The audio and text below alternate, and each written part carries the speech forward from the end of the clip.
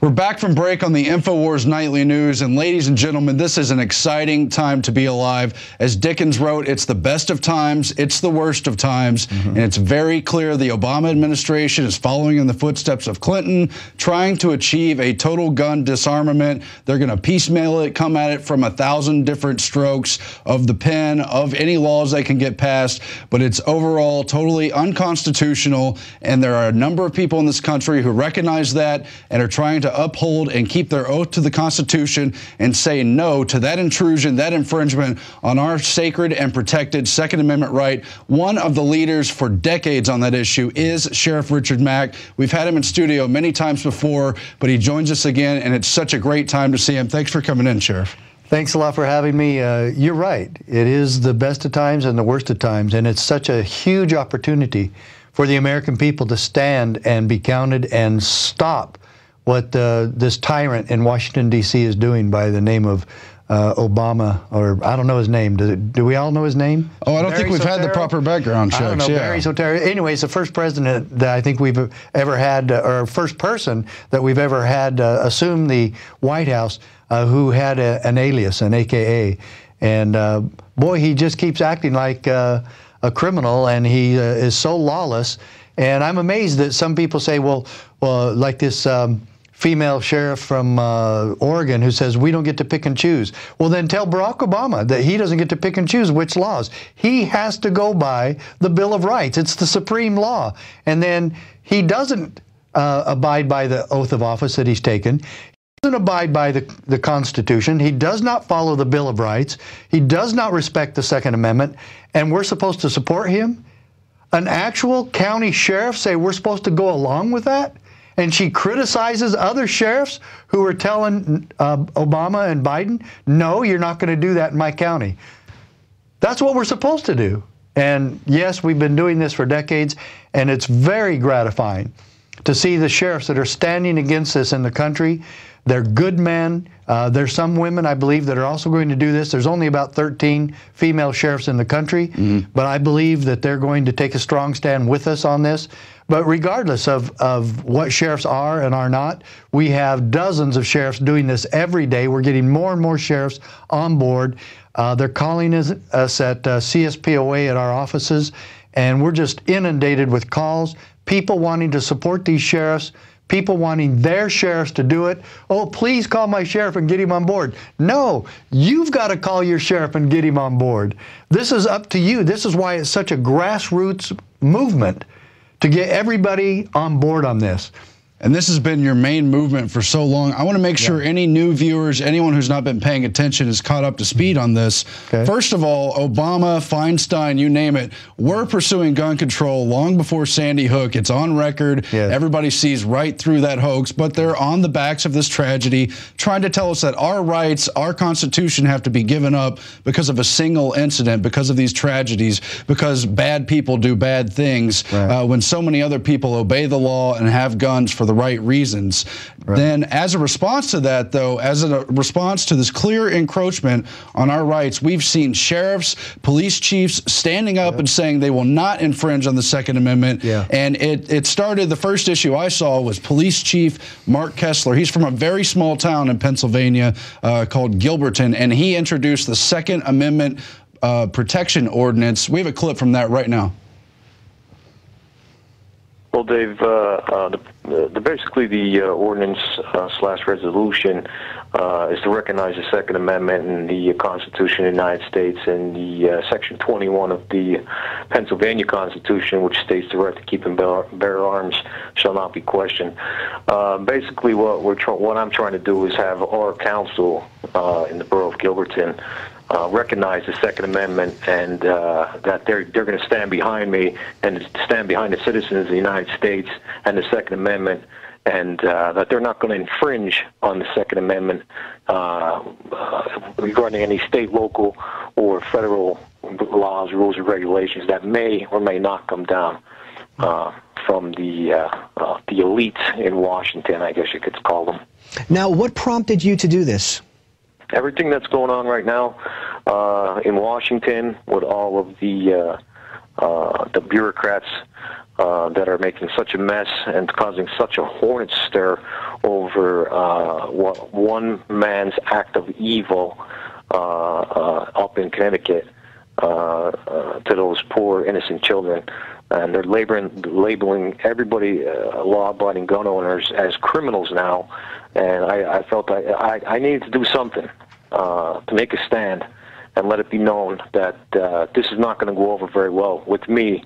And I hope I can speak with more. I hope I can speak for the majority of law enforcement officials out there. They should stand behind the Constitution, and they should stand behind the Second Amendment, and the right to keep and bear arms shall not be infringed. And I don't understand what part of that these politicians in Washington don't get. And that, of course, is Police Chief Mark Kessler, and it's so exciting. But we were talking about how police chiefs, it's good, they need to stand up, they need to recognize that our oath is to the Constitution, and he's definitely an oath keeper. But then we started hearing from sheriffs, and just in a nutshell, explain why that is so important. Well, it's important because it's the constitutional American republic that we live in. And Jefferson and Madison both expressed in their resolutions, the Kentucky and Virginia resolutions, that local officials are actually duty-bound to interpose their power to prevent their citizens and their constituents from being victimized by the federal government. That was way back in the 1770s that our two founding fathers, our two most expert constitutional scholars, warned us that we would have to do this against the federal government. And now we have the president. Sheriff Simpson from Oregon, who's criticizing other sheriffs and chiefs for doing this, let me guess. Could you perhaps maybe be a liberal Democrat? Let's see, is that why you're supporting Barack Obama on this? It is Barack Obama who is not following the law. We are challenging him, and we're protecting local citizens. And for anybody to say it's okay for us to pretend what Barack Obama is doing is okay. It's okay for us to exploit a horrible tragedy of murder and mayhem so that we can promote a communist agenda to take guns away from law-abiding citizens. That is absolutely shameless, and it's wrong, and we now have sheriffs doing the right thing. And this is exactly what a constitutional republic was meant to be. We side with the Bill of Rights, we side with liberty, and we side with the people. Sheriff Simpson, who are you siding with? And he's talking about this article that came out today. The headline is Benton Sheriff Won't Join Protests Against New Gun Measures. And it's Benton County's Diana Simpson. And for all these constitutional sheriffs standing up and saying, no, we're going to keep our oath, we're not going to be mothered by the feds, you've got one or two sheriffs trying to poison the well. But it's not going to stop them because we're reaching a critical point. This is the path that you've paved, as other sheriffs have pointed out to you. And I've noticed here on this show, we've talked about it many times. And then last week, we had Sheriff Denny Payton from Jackson County, Kentucky, stand up and say just that. A, he's not going to take the guns. B, he has a right to kick the feds out. He has the right to keep the state officials out. And if they do anything to violate the Second Amendment, that's not going to fly. Let's roll the first of those clips right now. You're never going to pull a gun from Jackson County. I can't get there quick enough to help those people. My best help to them is to let them keep their firearm. I can't do it for the other counties. I can't stand up for them, but I can stand up for my people. And, you know, I was one of the first people to say, I think they need to arm school teachers. Not all of them, but they need. There's somebody that needs to have a weapon there. If Obama passes this, it doesn't matter what he passes. The sheriff has more power than the federal people. They need to go back and study that. We're a commonwealth. I can ask the federal people to leave, they have to leave. How many times have I said that? They have to. And you were saying, how many times have you said that? Of course, it's true. I mean, it is. It's on my website. The sheriff is the ultimate authority in his county. The sheriff does not report to the president. He does not report to the United States Congress. He does not report to some bureaucrat for the EPA or FDA. He reports to the people who put him in office. And the ultimate power is we the people. In America, that's how it's supposed to work. Well, I agree. And Alex had the sheriff on the show a couple days ago, and he recommended he should run for Congress. Of course, that makes sense to carry the banner and be an icon for standing up for the Constitution. But actually, most of these congressmen are so malleable, so bought off by these interests. The sheriff can stand up individually as an army of one, not to get physical, not to get violent, but to draw the line in the sand and say this is not going to happen. I'm glad you brought that up, because this is not a call to arms. This, in fact, what we can do with the sheriffs doing this is guarantee that this movement will remain peaceful. That's another thing I've said the whole time. This is the solution, my dear friends. You're seeing it in action. And, you know, even the National Sheriff's Association agreed with Sheriff Simpson. Oh, you know, we don't want to cause ruffle any feathers, and we need to go along with these people. And, oh, yeah, we don't really work for the federal government, and we don't enforce federal laws per se, but, you know, we need to set a good example. These people are all bought off. And, you know, they get millions of dollars from the federal government and grants, and, you know, they try to bribe them with all these grants and whatnot. But the thing of it is, we're seeing sheriffs that are really concerned. None of these sheriffs wanted this fight. I didn't want the fight when I took on the Clintons. But they bring it to us, and we have to defend freedom. That's why we took the oath. And for Sheriff Simpson to say, we don't have to keep our oaths, we just have to enforce whatever the federal government says, that's an absolute lie. It's wrong. And I really admire these sheriffs are standing. I talked to Sheriff Mueller, who's standing. I talked to Sheriff Pyman from Kentucky, who are standing. I talked to Sheriff Palmer. Sheriff Palmer, who probably made the best letter of all of these, said he will not tolerate any of this gun control in his county. He's right. He's absolutely right. And guess who was our Sheriff of the Year for the CSPOA? And folks, we want you to get involved with our CSPOA. Go to cspoa.org. I hope you'll have that up on the screen. I know you'll have it on your website. But this is where we've been making all of this happen. And if you want to support this movement for freedom at the local level, forget about Washington, D.C. These sheriffs are proving that this is the solution, that we can make Washington, D.C. tyranny irrelevant, and we take back America county by county and sheriff by sheriff. It is the solution, and that's the Constitutional Sheriffs and Police Officers Association. Yep. And you've got a new DVD from a big conference you had last year with, what, over 100 sheriffs? Yes, we've had 2 conventions with now over 160 sheriffs in attendance. A lot of these sheriffs who are standing were at our convention. Many of them are coming on board just as fast as they can. A lot of them are calling now and said, hey, we wanted to come to your convention, and how do we get involved in the next? We literally have sheriffs asking us, when's the next CSPOA convention? And a lot of these people are speaking. These sheriffs are actually the speakers and the ones presenting the truth at our conventions. And what do we really know now that these incidents, all these shooting incidents happen? Sheriff Pyman just alluded to it. The sheriff's office cannot be there in time to protect you. Calling 911 is what every one of these shooting incidents did. Did they get there in time to stop it? No, we have to have availability to arms.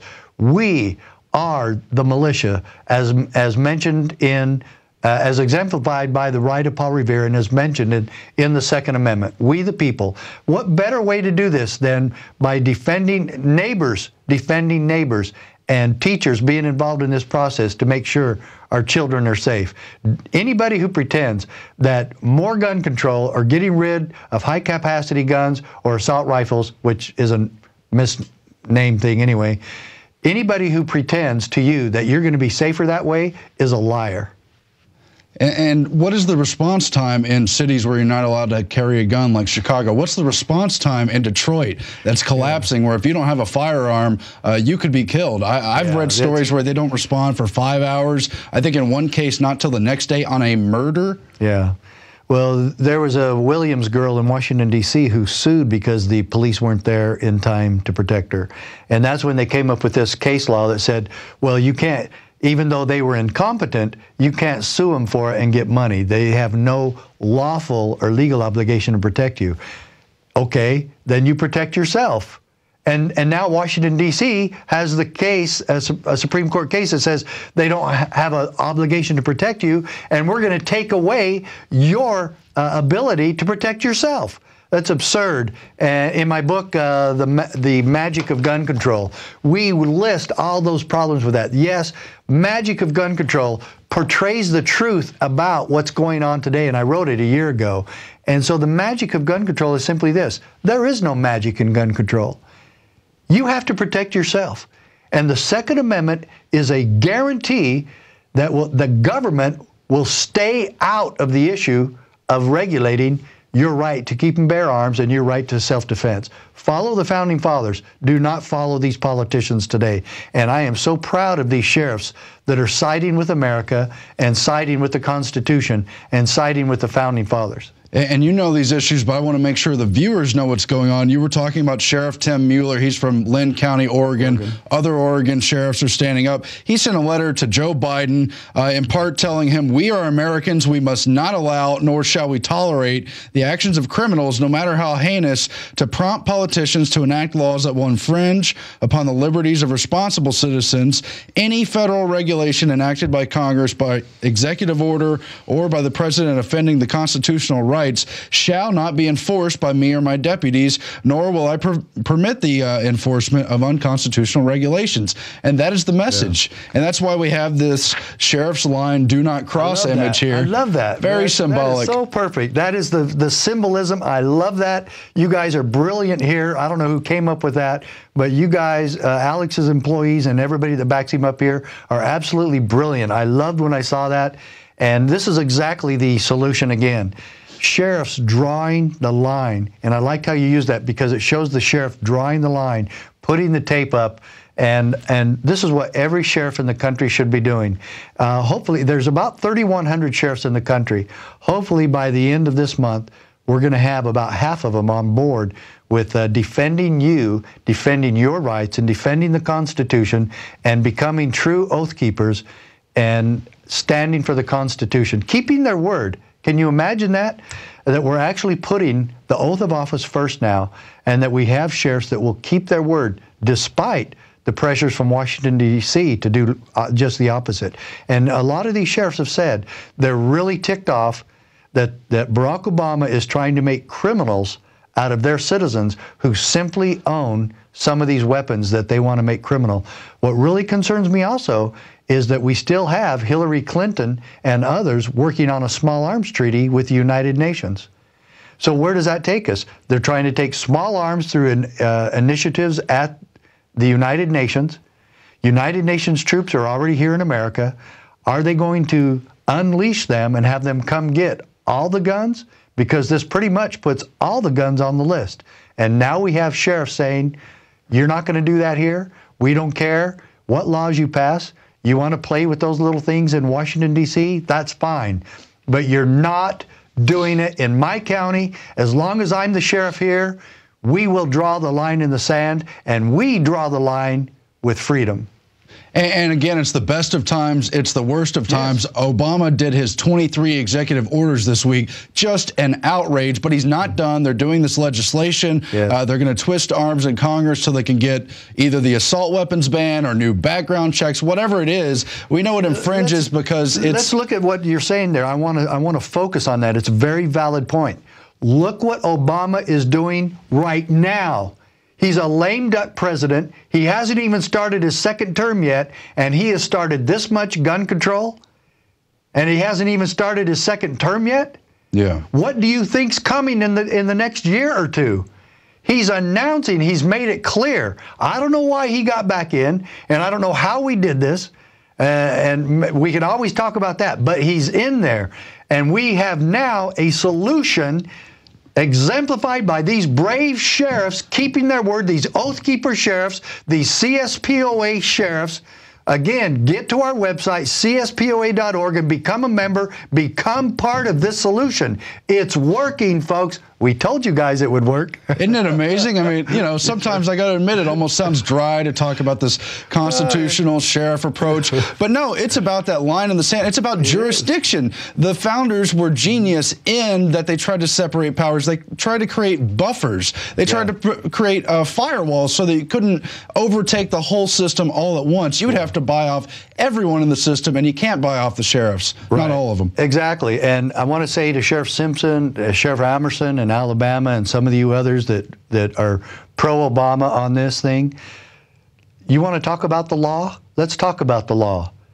You could give all the statistics about guns till hell freezes over. You can argue about those, even though it's very clear, like in Professor Lott's book, more guns equal less crime. Period. Look at the statistics in America, and look where gun crimes are the worst. Chicago, Detroit, Washington, D.C., New York.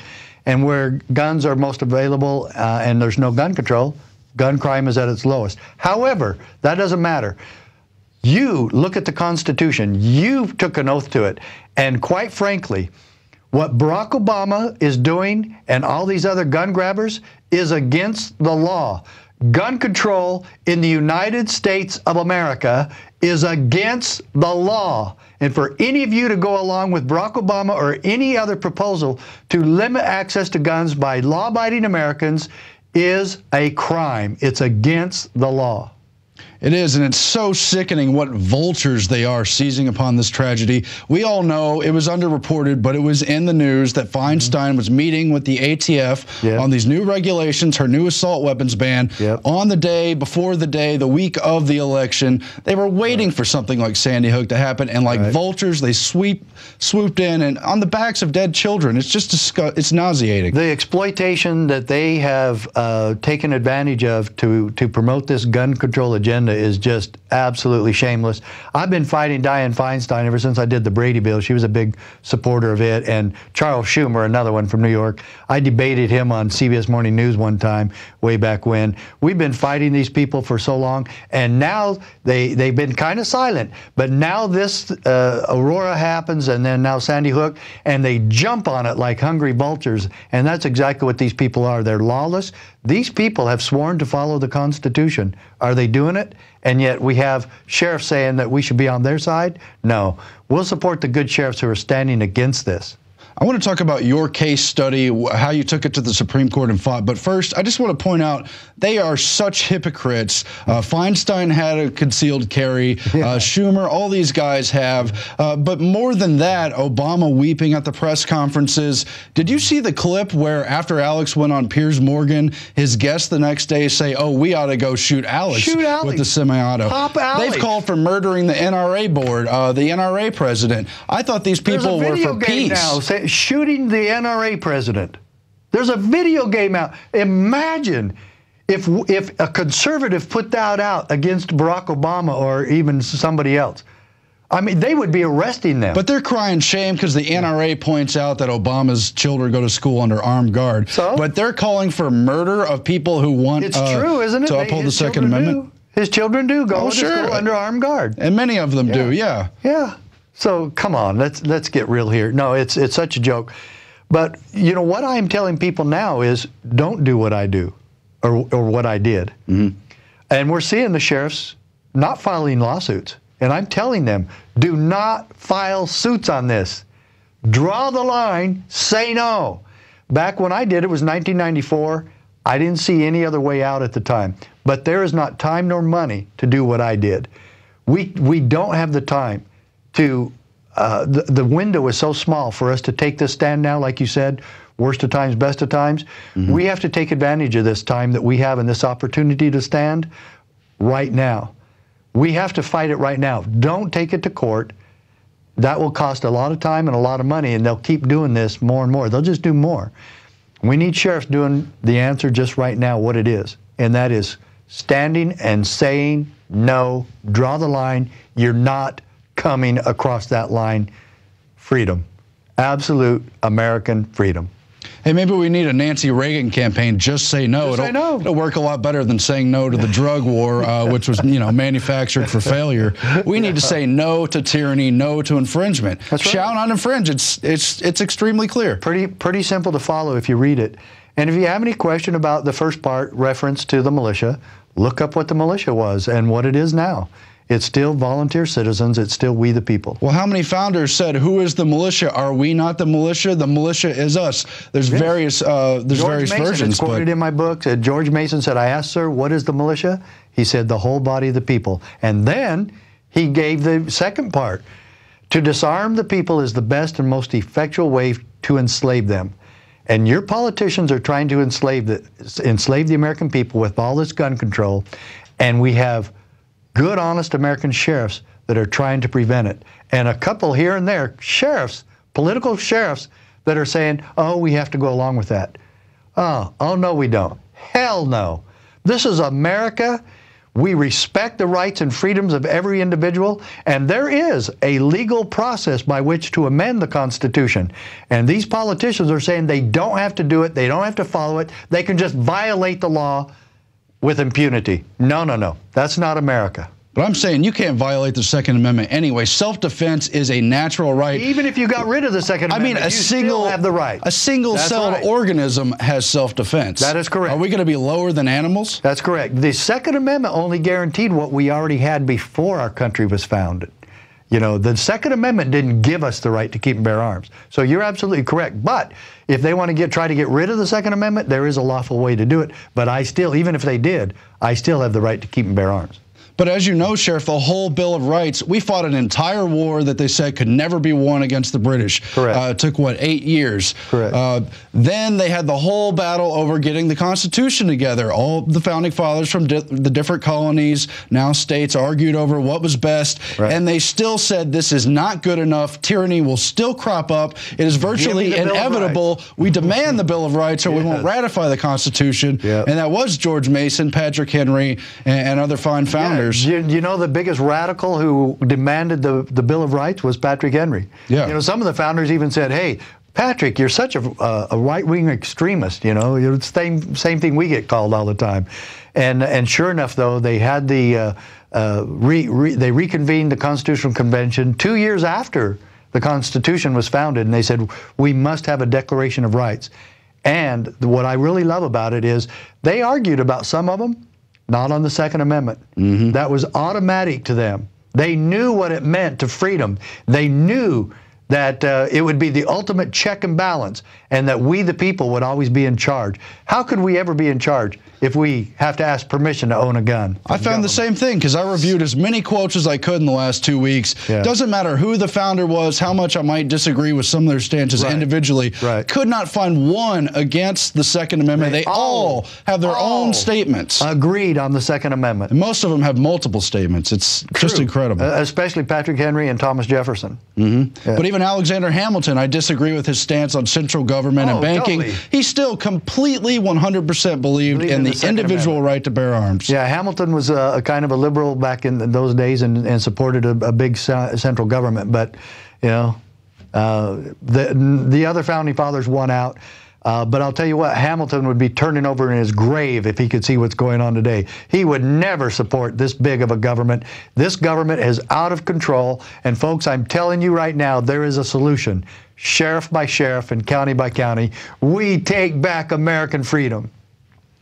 It's amazing, Sheriff. I mean, we really have been talking, well, you've been talking about it, but I've been interviewing you, other people have, and this has always been your message, but now it is timely, it's important. Yeah. Many more sheriffs vow not to enforce the federal gun control laws. When we had one sheriff stand up, one police chief, it became a flood of sheriffs saying, we stand with him, this is a clear violation of the oath to the Constitution. Right. And so we're not going to infringe. Right. And if we send that message from enough counties, even the feds are going to have to back off. And a lot of the feds will go along with the sheriffs, and a lot of the federal agents, I know FBI agents that totally support these sheriffs, and they don't support Barack Obama, they don't support gun control. There's a lot of good people that work for the federal government. Our beef is not necessarily with them, but again, this is a peaceful solution, folks. Join it. Let's stand together. Let's be part of this. This is a very historical time for us, and let me add this. This is probably the most critical time. No, I'm not going to say probably.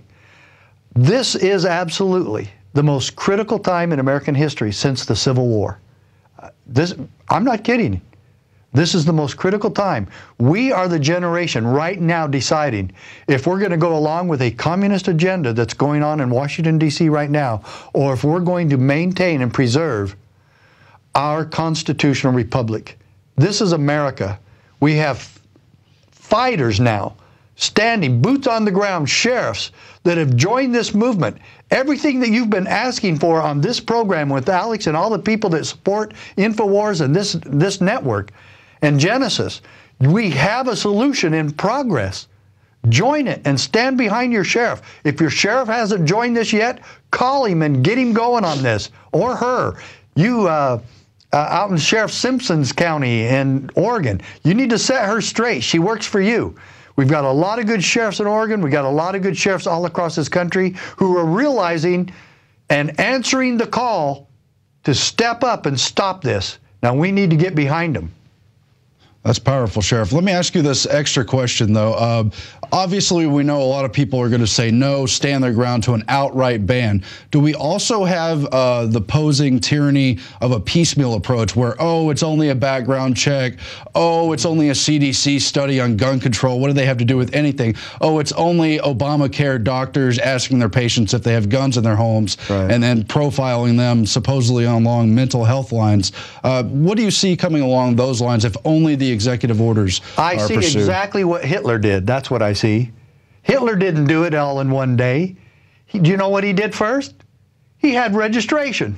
And he said, this will make us safer. He had the same promise that we're doing now. And did he line up children to help him with his little propaganda schemes? Absolutely. If you look at what Barack Obama is doing and you look what Adolf Hitler did, you draw your own conclusions. I'm not going to draw them for you. You draw your own conclusions. Look at what's going on. This piecemeal approach and this Fabianistic debauchery that Washington, D.C. uses, and especially Barack Obama, he's an expert at it. He's doing exactly what we knew he was going to do, and now because of this, you can't even hardly buy ammo and guns anymore because we know this guy's a gun grabber. We know this guy's a communist. We know who he's acting like, and by the way, gun control is still against the law in America. You know what? They didn't have that back in those days, and England doesn't have a Second Amendment. We do here. Our founding fathers knew what they were talking about, and this incremental approach to taking away our rights has got to stop right now. And finally, there's local officials waking up and seeing what's going on. And this thing about a background check, nope, I oppose those too. You know why? Because that's an infringement on law-abiding citizens. Don't fall into any of their traps about, oh, well, isn't this a good idea? Maybe some of them are good ideas, but I'm not going to destroy the Second Amendment because somebody has some good idea about what they think I should do to go through these cattle chutes, or that doctors should turn in people who own guns. As soon as a doctor asks me if I own a gun, it'll be the last time I go to that doctor, and I'll answer him, well, probably with a single finger salute. I'm not telling anybody what kind of guns I own. I thought that was a mistake that Alex made on Pierce Morgan, telling me he has guns. I don't care. Pierce, it's none of your business what kind of gun I own. It's none of your business if I own a gun at all. And what kind of gun I own is up to me. You know why? Because I'm a law-abiding citizen and I'm a Texan. But it's the man in the arena, and I salute Alex for that appearance because he put him on notice. Oh, yeah. And really, I think, broke the trance because there's so many good Second Amendment people, but they go along with that smooth talking, everybody's calm. This is not a time to be calm, and that doesn't mean violent, but it does mean stand your ground for the rights. And Alex, you know, he said, if you try to do this, 1776 is coming back. Absolutely. Absolutely true. But you know what, folks? We have a window of opportunity here, to keep this peaceful. And if you get your sheriffs on board, what these other sheriffs are doing, these sheriffs are guaranteeing that we can do this in a peaceful manner. What more do you want? Get involved in this process, for heaven's sake. It's the best solution, and people are going to have to do more. Let me reiterate. We have to do more. You guys are doing more. Alex is doing more. I'm doing more. My son is doing more. My wife is doing more. We spend 15 to 20 hours a day on this every day. We're asking you now to join with us in this holy cause of liberty, as Patrick Henry called it. This is the holy cause of liberty today, and standing together and defending freedom is as important today as it was in 1776. Let's make it to where we don't force our children and grandchildren to have to fight this when we can stand now.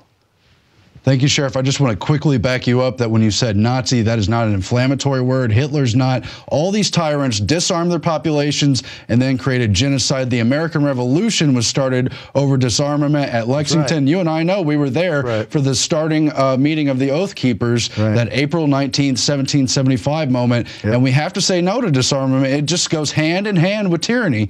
And so we appreciate what we're doing. Again, the CSPOA DVD is out. We're going to carry it. We're going to try to get a deal on that. And it's a complete educational resource with yourself. Yeah, every one of you should get that DVD set. Every one of you will see the actual convention we had with our constitutional sheriffs, some chiefs of police and county commissioners. You want all of those people on board.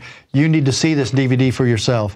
Get involved, and you can get all of these products right here at Alex's But it's network. more than a DVD, because that education on the sheriffs is why we're seeing them standing up now. Yeah. And it's the stuff that you and Stuart Rhodes and so many others have done. It's amazing, and I appreciate your work. I actually first wrote about sheriffs and peace officers keeping their oath in 1994. Yeah. That's how long I've been fighting for this. And seeing it happen now is so gratifying, and I thank you for bringing this to the American people. Thank you, Sheriff Mack. Yeah.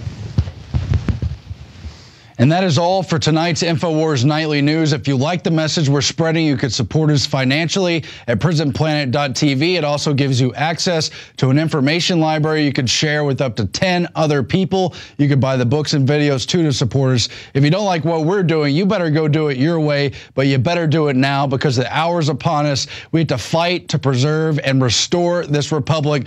Get out there now and spread the word. Let's stop them from infringing on our rights. We'll be back next week. Good night.